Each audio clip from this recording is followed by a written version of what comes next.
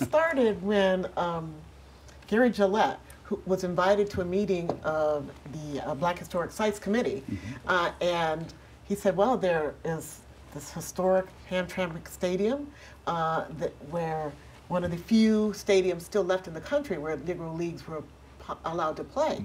And so from that we got involved because it was a centennial anniversary, 1919. And with the exhibit we get to tell that story of the legendary teams, the players. The exhibit is up through September. So that's kind of how it started, and it really is a chance for the public to be educated about America's pastime. Yeah. It's a chapter of history that really just hasn't been told. Yeah. Gary, you have been involved with this issue for a long time, I know. About 10 years, yeah. Talk about who the Detroit Stars were and why it's sort of significant to try to preserve that history. Well, the Detroit Stars were founded in 1919. They were the first major Negro League team in Detroit. There would have been black teams coming through town to play white teams mostly, because it was better payday to play white teams, because then white fans would show up, right? Right. And in 1920, they were a charter member of the first major Negro League, the Negro National League. So next year we have the centennial of the founding of the Negro National League, which will be a national celebration. The Stars played in Detroit until '31, when they were a victim of the Great Depression along with the league. There was a new Detroit Stars team in '33, lasted a year. A new team in '37, lasted a year. It was really hard during the Depression. Major league teams struggled, and several major league teams almost went bust as well. So it's not peculiar to the Negro Leagues. But you can't tell the history of the African American community in Detroit without talking about the most popular sport, except for boxing, Joe Louis, who was, of course, a hero in Detroit and then an international hero. Baseball, the Negro Leagues were the big deal. And your father, Turkey Stearnes, is somebody who's closely associated with the Stars. It is one of my favorite historical baseball players, black, white, or whatever. Talk about what you remember about your father and him playing in these leagues. Well, my dad was a great person.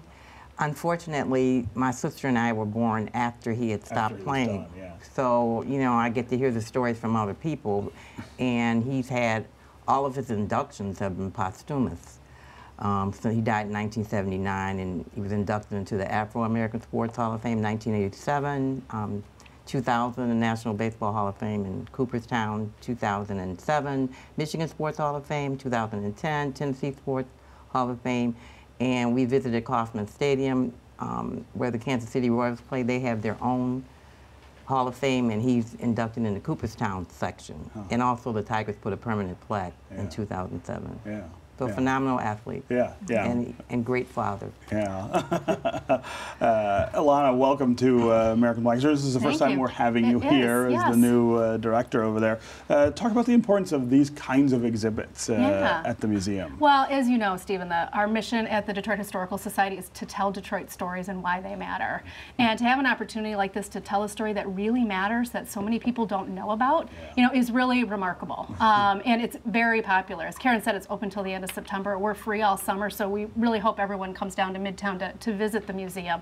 But this has been a great opportunity for really a remarkable partnership. The Historical Society and the Black Historic Sites Committee have been partners. We both celebrate our centennial in 2021, and the Black Historic Sites Committee celebrates their 50th the same year. So this has been a long-time partnership, but this is the first time that we're doing an exhibition together. And to partner as well with Gary and his group at the historic Hamtramck Stadium has been, you know, really a great experience for us in pulling together different organizations to tell a story that needs to be told. Do you remember your dad talking about not being able to play in the major leagues and what that meant to him? Yeah, he didn't dwell on that, but he talked about the segregation, the fact that they weren't allowed to play, and he felt that they were as good or better than the players that played in the major leagues. Well, certainly was, and I know they barnstormed the Detroit Tigers, all-star team barnstormed the Detroit Tigers, I think 13 times, and beat them 11 out of 13. Right? My dad was not bitter. I think he was disappointed that he missed out on that opportunity because there was no compensation, you know, the monetary compensation that they deserved, they didn't get. Yeah. What do you think he would make of all of the hullabaloo about him now? I mean, he's much more celebrated now than he was then, right? I've told people before, I think my dad would be in awe because he was a very conservative, low-key, reserved person. So he'd be kind of shocked, because when we went to the Negro Leagues reunion in 1979, and July 4th weekend, he got to see all the guys that were still alive. There were like 10 of them. And my dad had a hearing loss, and so when they were talking to him, he was excited to see them, and then when they realized it was him, Turkey, like they were like, oh, wow. And I got to sit there and watch them talk about how wonderful he was, and it was almost like they kind of like worshiped him almost, you know.